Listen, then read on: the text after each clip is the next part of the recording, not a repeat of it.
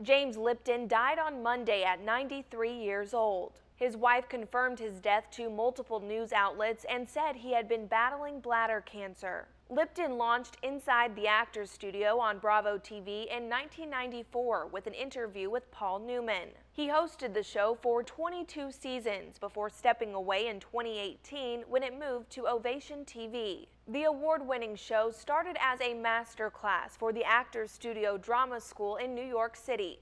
Lipton, the school's dean emeritus, conducted one-on-one interviews with filmmakers and actors in front of a student audience. The school partnered with Bravo to film and broadcast the interviews, which were often intimate and unguarded.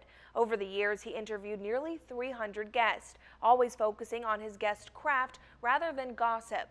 In 2016, he won the award for Best Reality Show Host at the Critics' Choice Television Awards.